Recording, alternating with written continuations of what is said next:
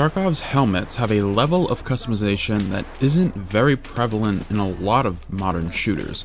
The focus is primarily around the weapons you wield and the operators you pilot, and with that comes skins for those characters which alter their looks in a variety of ways, including helmets. But specifically modifying the look of a helmet in most games is not usually a priority.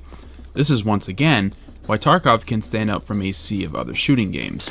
Not every helmet, but a surprising amount have a layer of modularity to them. More of the fancier, more expensive helmets allow you to add additional parts to them, whether that's more plating for higher protection, a specific set of headphones, face shields, you name it. It's awesome how you can get so specific with the gear you want your character to load into a raid with.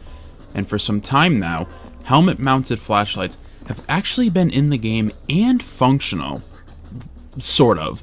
It's a little complicated, but with patch 13.5, BSG made them fully realized, and it's such a little thing, but man is it cool to have a flashlight on that isn't equipped to your gun. So let's go over the full implementation of helmet lights in Tarkov and why this is just a great addition to the game. Many helmets in Tarkov have these picatinnies on the sides of them, allowing for some auxiliary parts to be added to the helmet, and for a while, they ultimately had no purpose in the game other than just being accurate to their real-life counterparts. Honestly, and I can't remember exactly when this was added, but at some point, BSG added mounts for the sides of these helmets that allowed for flashlights and other tactical devices to be seated right on the helmet itself. The problem was, for a long time, these were only found in Raid, which meant if you wanted to mess around with a light on your helmet, you were paying ludicrous prices because they could not be bought from vendors, and people who found them and put them up on the flea market saw it as an opportunity to make a lot of money. Another problem with the helmet lights was that they were incredibly gimmicky, and what I mean is that you could put the light on your helmet. However, you couldn't turn the light on when it was attached to your helmet, because that system wasn't implemented fully into the game. It was genuinely half-assed for a while. So, you had to attach the light to a weapon, turn it on while it's on the gun, then take it off and attach it to your helmet. Now you have a working flashlight on your head. But now there's another problem. You can't turn it off. And what's worse, honestly, is that the angle of the light, for some bizarre reason, and I have no idea why they did this, was pointed towards the ground instead of the center of your screen like you'd want it to be. So you'd have to free look up towards the ceiling to get the right angle.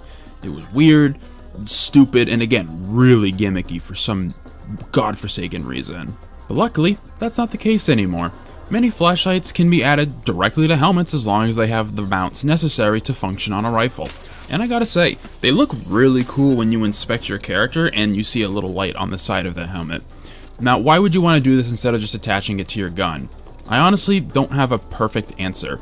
It looks cool, it works now, ergonomics could be a factor, but I think the main one is that sometimes you're using weapons that can't mount flashlights, and that's probably the reason why this might be more enticing.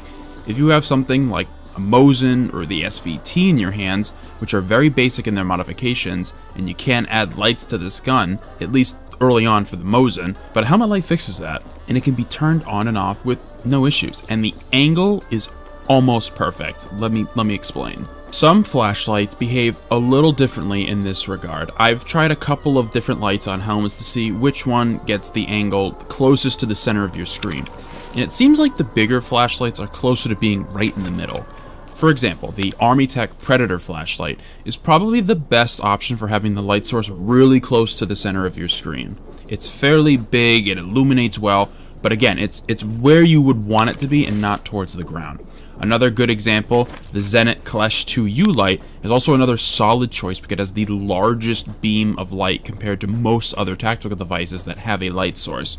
And personally, I would stay away from the Balder Pro flashlight because it really does still point towards the ground, as you can see by the extra laser being on as well.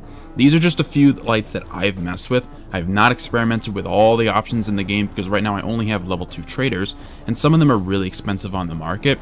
But definitely don't be afraid to go offline and mess with whatever you think might be a good fit for your helmet. Some lights are definitely better for different situations and locations. The Zenit 2U might be the best for factory, while the Army Tech might be the best suited for outdoors during peak nighttime hours. And I'm sure there are other options that have their roles now that lights are more easily usable on helmets. I'm just glad they got added to the game properly. For a while we just flat out didn't have it early on, and it was kind of a missed opportunity. Of course, not everyone is going to take advantage of this new mechanic, which is kind of a shame, because there's tons of use cases for lights on helmets, and if your gun can't run one, use a helmet that can. I mean, the 6B47 is 33k rubles from proper level 1, and can be bartered for with 2 bleaches at Ragman level 2. So it doesn't really take much for your illumination ability to go way up. No longer do you always need to be rummaging around at dark, completely unaware of the Omega Giga Chad that is actively trying to hunt you down for their Insomnia Quest kills. And that's not the only helmet that can use this to full effect. I think my biggest question so far that I can't answer personally, and I don't have the resources for it yet, is can you attach both a helmet and a face shield at the same time? If you can't, that honestly wouldn't surprise me, but if you can, then all I see in front of me is new opportunities for helmets to really become even more effective than they currently are. Thank you for taking the time out of your day to watch this video. Let me know in the comments what your thoughts on attachable lights to helmets are, and be sure to subscribe for more videos about the newest and coolest introductions to Tarkov as they enter the game. I hope to see you in future ones.